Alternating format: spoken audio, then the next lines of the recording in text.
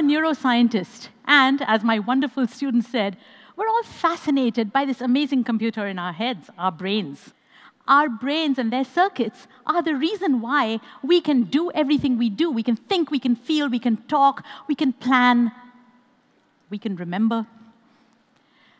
Our brains, though, face a huge challenge compared to regular computers, because our brains have to be grown in the embryo. When we were all embryos, we faced this challenge. We had to construct our brains. Would that we could construct them like computers. Would that we could go and buy parts, motherboards and chips and wire them up and so on. But every single component of our brain has to be produced, has to be generated in the embryo. And then the wires have to be grown to connect the right part to the right part. Otherwise, the brain won't function. Our circuits are why our brains function. And we're going to test our circuits using this little tube that you just made. I'm not going to play the clarinet with it, OK? Utni auqat nahi hai meri. But hold the tube in one hand. Your other hand will be in two positions, OK? Position 1 and 2. Don't block the tube, OK? It's just on the side, 1 and 2. Now keep your hand in position 1 and keep both eyes open and just lift. Look through the tube with one eye, but keep the other eye open. Yeah, position 1. And now, do you see me? Do you see me? Now go to position 2. And what do you see? What do you see? OK, what was in the coffee? People are saying there's a hole in their hands. Can it be? Can it really be that there's a hole in your hand? But you see it. OK, friends, we don't have a choice. The circuitry makes it so. Yeah, it's kind of funny. You can kind of make the whole travel down. The circuitry makes it so. What do I mean by that? The nerves from the two eyes convey our signals to the brain, so overlap the images. This overlap is crucial for us to perceive the world in depth. This circuitry is what those 3D movie glasses take advantage of when you see movies in 3D. OK, we have those circuits. You would think that such an important circuit would be fixed, unchangeable, hardwired. But no. The amazing thing is this circuitry for depth perception is actually grown in the brain when we open our eyes and see the 3D world. Isn't that fantastic? That the brain wires itself based on its experience of the world, visual experience in this case. When we see the world in 3D, these circuits wire up to give us this overlap so that we can navigate the world. That's just how marvelous this brain is. It's able to wire itself up based on its experience. And what we experience and perceive, we learn from. And what we learn from, we remember. And I have the privilege of working on the memory machine in the brain, the hippocampus. Not the hippopotamus. OK, that's different. I work on the hippocampus. It's the structure that we use to learn and to record our memories. Now, the hippocampus is special because it's one of the few places in the brain where new neurons are made throughout life. New gray cells are added to the hippocampus throughout life.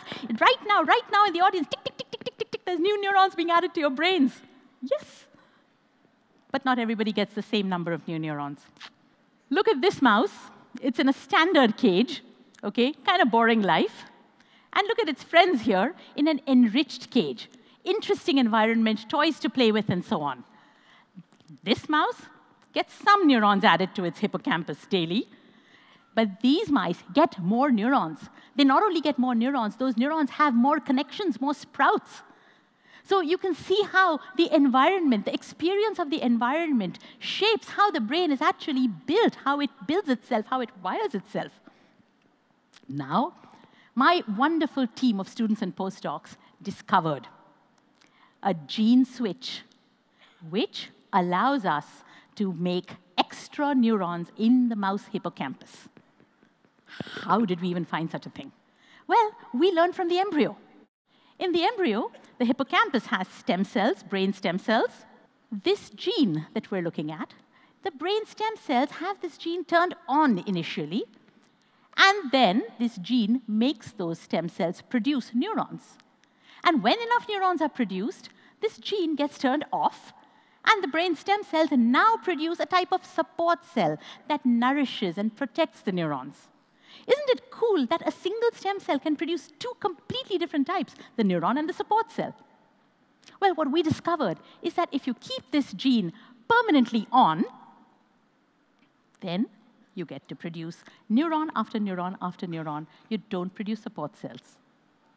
Now, we don't do that in all the brain stem cells because you do need support cells, but only a few. Here's what it looks like. Okay, here's a piece of the mouse hippocampus without the new extra neurons added. And here's what it looks like with the extra neurons. And all those green little dots, these trees. Here, look at them in high mag. Don't they look fabulous? Okay, each green is a tree of it's one neuron with its arbors, with its connections. Look how beautifully they're connected.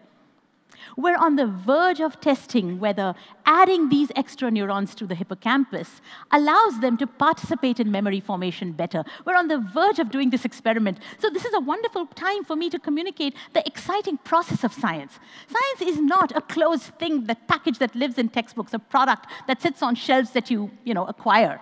Science is an ongoing process of discovery. It's as if yesterday we discovered what this gene does, today we used it to put extra neurons in the hippocampus, and tomorrow we're going to test how these neurons participate in memories. Now, how does it really help us to study neurons and connections? Well, because these neurons and connections give us all our abilities. And if there's one thing that's absolutely true in neuroscience, for circuits, it's use it or lose it. Unused circuits shrivel away.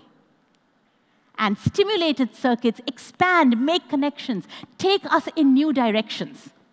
If you want your brain to grow, take it into challenging spaces. Every difficult task, every tough assignment, every impossible skill that you try and master allows your brain to grow and changes your circuits, because remember, circuits respond to experience. Let me give you a sense of how neurons grow, how they actually look when they're growing. This is a hippocampal neuron in a tissue culture dish, and it's alive. Boy, is it alive. Take a look. Look at all its tendrils. Look at them seeking the environment. Look at them tasting, sampling, grow here, grow there. At one point, one of these tendrils says, hey, I'm going to be the output wire. All you guys be input wires. So these input guys are sampling their environment to see who they can take input from. And this output wire is saying, I'm going to grow there. I'm going to grow there. There's something for me to connect to. I want to connect in that direction. I see something there. I want to make a thought. This is the circuitry of memory. This is the circuitry of thought. This is the circuitry of emotion. This is happening in our brains. Think about it. We have thousands of neurons in our heads. And look at how many thousands of people there are. Look at this amazing, fantastic neural network, growing, connecting, sprouting tendrils, making new ideas. This is what our brains were meant to do. I'd like to close with planting a thought that is very special to my heart.